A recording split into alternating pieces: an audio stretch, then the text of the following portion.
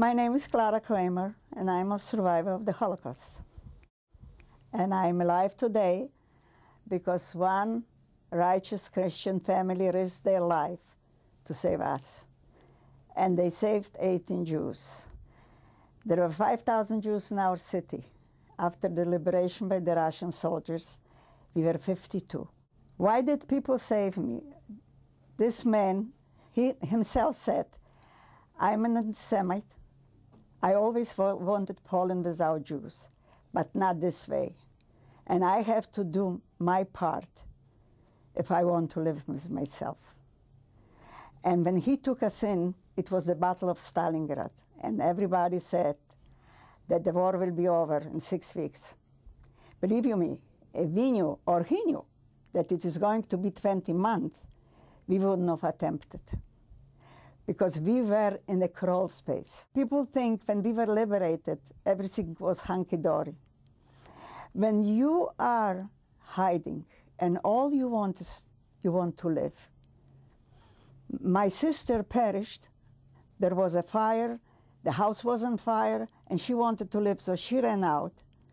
And we decided to burn down there. They saved the house, but she was caught by a boy who went with her to school and sold her out.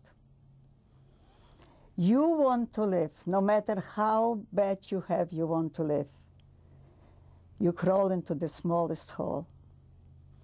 And we were there for almost 2 years, 20 months.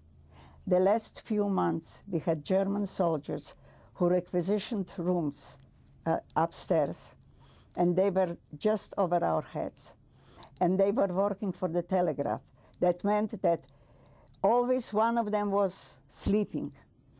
Can you imagine how we behaved, that we could hear the click of the electric switch? We were afraid to breathe. I wrote a diary in the bunker. My mother, bless her memory, was obsessed with education. The minute we came to the bunker, she says, you are writing a diary. Ma, they will kill us anyway, because we didn't believe. You just don't volunteer to die.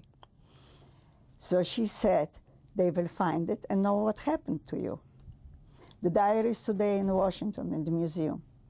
So I write in that diary, every German by name. There were 6 of them. And I had a favorite one, because Richard, when he came to the room, he put on the radio full blast, and he sang all the time, so we could breathe. Nobody would believe that we lived with the Germans, almost. Of course, they didn't know we are there, otherwise I wouldn't be sitting here. But you want to live.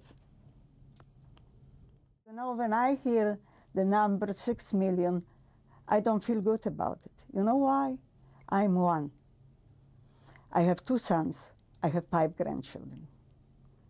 So you know, now you know the numbers. This isn't 6 million. It's a generation.